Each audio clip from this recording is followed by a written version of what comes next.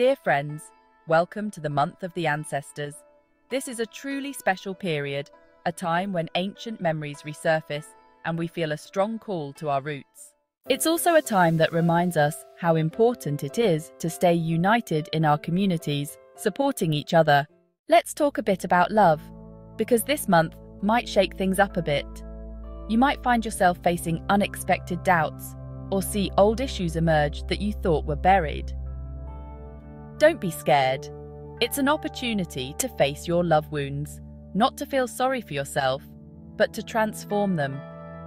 And yes, memories of karmic loves will probably resurface. Take some time to reflect silently on these emotions. On the work front, be careful. You might feel the pressure to prove something to your family through your professional choices.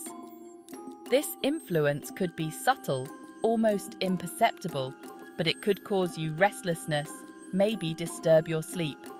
My advice? A good linden tea before bed could help you relax. Regarding health, watch out for chronic diseases. In particular, disorders related to the gastrointestinal system or the cardiopulmonary system might worsen.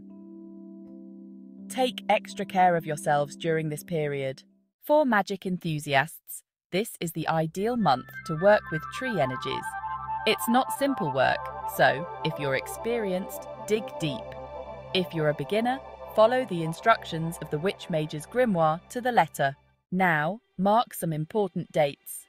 On October 2nd, we have the new moon in Libra, an annular solar eclipse, and a Mercury-Lilith conjunction in Libra. It's a powerful day for oracles and for observing messages in water by moonlight. October 10th is perfect for divinations, natal charts, and for understanding your life mission. On October 17th, with the full moon in Aries, focus on cleansing bonds and free expression. On October 18th, Venus enters Sagittarius, bringing a strong desire for freedom. A horsetail tea might help you manage this energy. October 25th is ideal for activating your magical expression and free love. Finally, on October 31st, Samhain is a magical portal to connect with the ancestral tree. It's the perfect day to ask for blessing for your mission. You can go in front of a tree, imagine it as representing your ancestors, and ask for their blessing. Remember, this month is a journey through the depths of your ancestral heritage. Welcome the challenges and revelations with openness and courage. May this period bring you wisdom, healing, and a deeper connection with yourself and your ancestors. My name is Alessandra Barbieri.